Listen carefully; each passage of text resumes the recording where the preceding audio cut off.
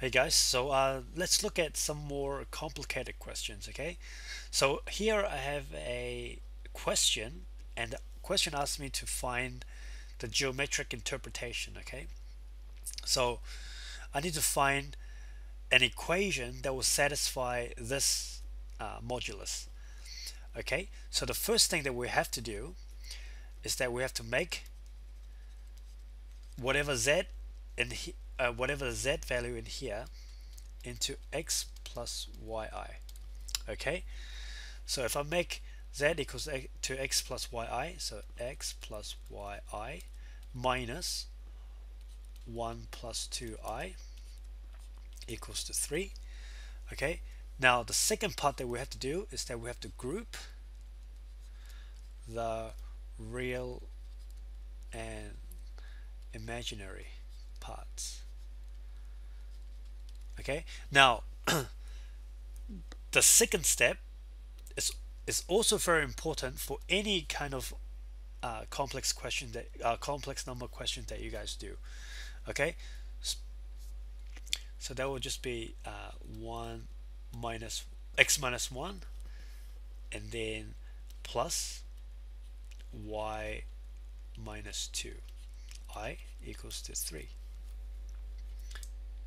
Let me just move that down. Okay, so now that would be if I want to know the modulus, so that would just be x minus 1 square plus y minus 2 square equals to 3. Okay, so therefore x minus 1 square plus y minus 2 square gives me 3. Okay, now from here I can plot the geometric interpretation. So that would just be, here's my Argand diagram with my real axis and my imaginary axis. In this case, oops, sorry, I made a mistake. That should be a 9. Okay, so r square is 9, so therefore r is plus or minus 3. So our translation, our center is 1 and 2. Yeah, so at 1, and then at 2, here's my center. So from here my radius is 3, right? So count 1 2 3, so here's 4, and here would be negative 2. Okay, so that's my circle. So this circle will set any dot on the circumference of this circle will satisfy our question, our original question, which is z minus 1 plus 2i equals to 3. Okay, so any modulus in this here will be equals to 3. Okay, we'll do another question. Okay guys, so let's have a look at this example. Okay, so remember our first step would be to replace our z in here and also in here with x plus yi. Okay, so that will be x plus yi plus 5 equals to x plus yi minus 3. Okay, now the second part that we have to do is that we would have to group what is the real part and what is the imaginary part. So that would be equals to that.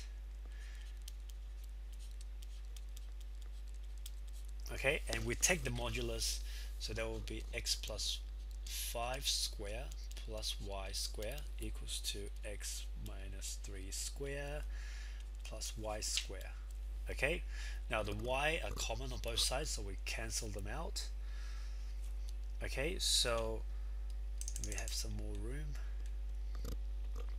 So then what we have to do is that we have to expand the bracket, so that will be x square plus 10x plus 25 is equals to x square minus 6x plus 9.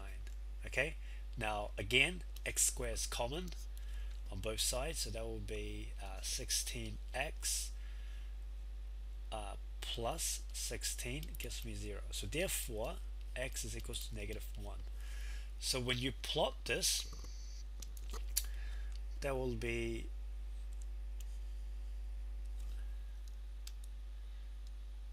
-1 here.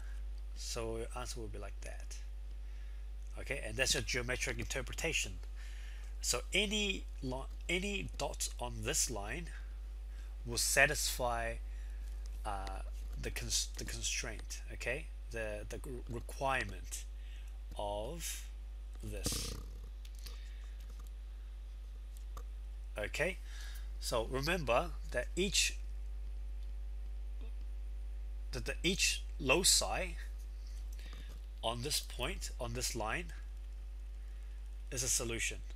Okay, now I hope you guys understand, and if you don't understand, please just go through it. It is just as simple as replacing z with x plus yi, grouping them together, and then just solving the equations. Okay, so if you have any other questions, you can leave me a message or email me. Okay,